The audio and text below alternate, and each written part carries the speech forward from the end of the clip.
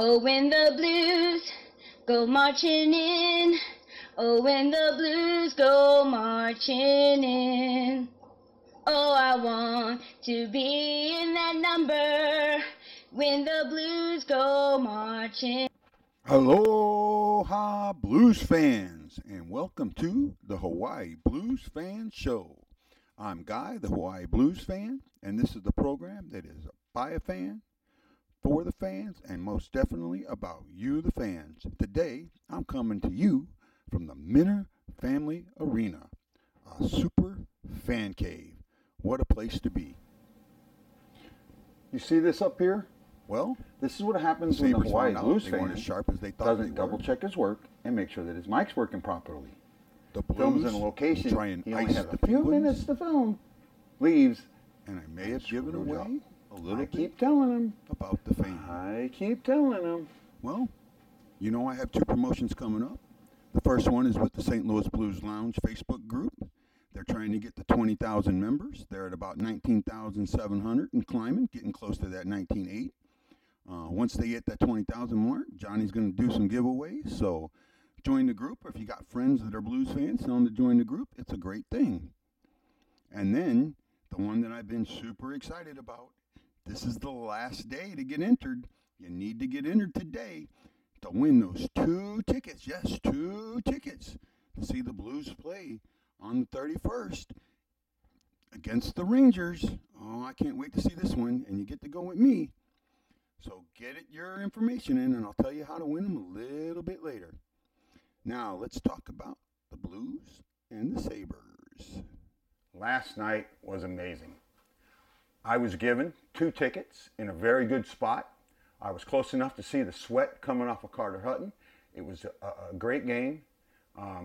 Place was packed. Everybody was there for Carter Hutton. I had said in yesterday's episode where I thought the loudest cheer was going to be for Carter Hutton, and it pretty much was until the end of the game. And I was also concerned about the Blues giving up that first goal. What was going to happen?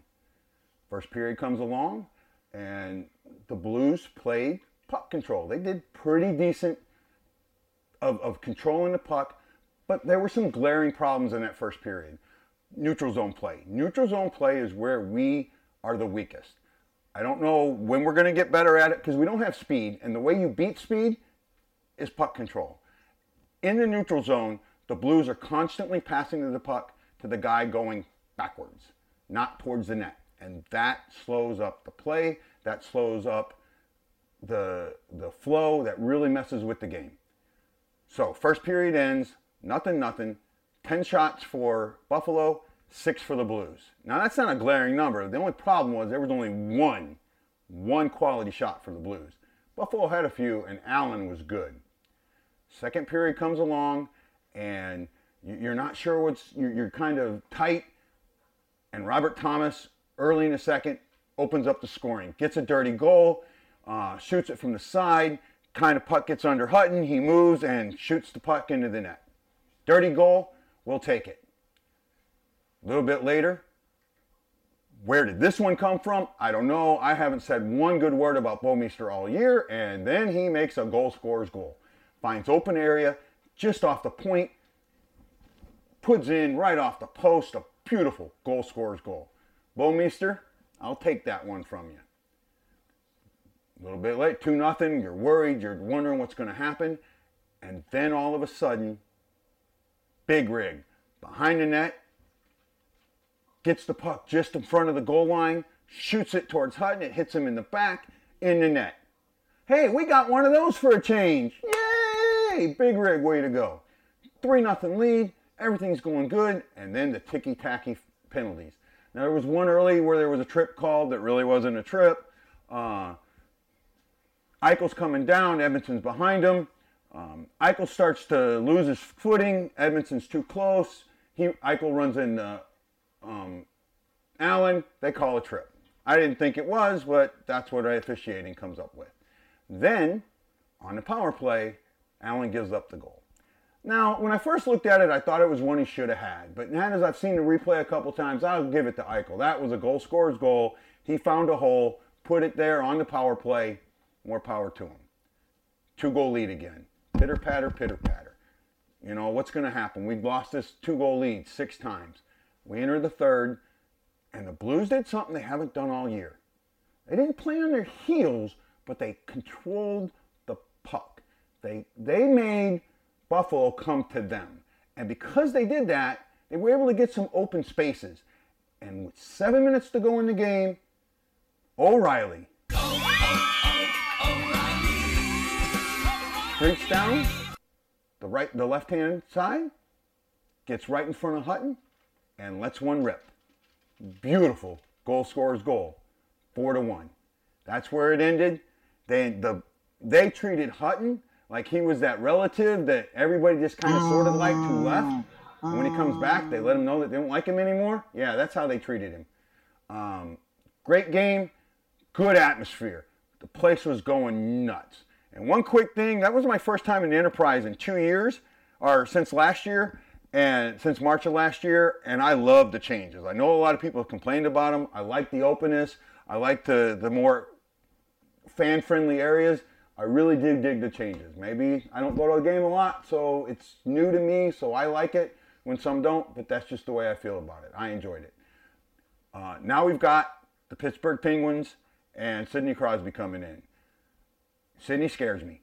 He is, in my opinion, one of the top 5 players of all time. This is a team that's won 2 Stanley Cups in the last 3 years and 3 in the last 5 or 6 years. This team knows how to win. They can be down. 2 years ago, they were in 8th place and won the cup. This is the team that we need to model ourselves after because we still have a chance if we start playing the way we've been playing.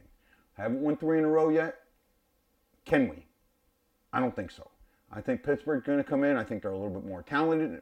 They're a bigger team like we are with that finesse and not as much speed, but I think they're a little more skilled. I'm going to go with Penguins in a high-scoring game, 5-4. And now we get to talk about the fan. I've talked about it before. The difference in my show is I just don't talk about the game. I talk about you, the fans. And there are some super fans out there. And this is the place of a super fan. Well, since I'm in the Minner Family Arena, why don't I introduce everyone to Dennis Minner. Hey, Dennis, can you come on in? Hey, what's going on? Hey, nice to meet you. Thank you for letting me come. I really appreciate this. Aloha to you. So, everyone, this is Dennis Minner. This is Dennis's fan cave. Yep. Right? You call this the Minner Family Arena. Yeah. And from what I understand, it took you about 3 years to get this done? Yeah, it started, it started more... it started more with almost kind of joking with my wife. Just sitting there saying when we bought the house, we came downstairs. It kind of looked like it had a layout of a hockey rink. So literally on this wall right here, we drew a net.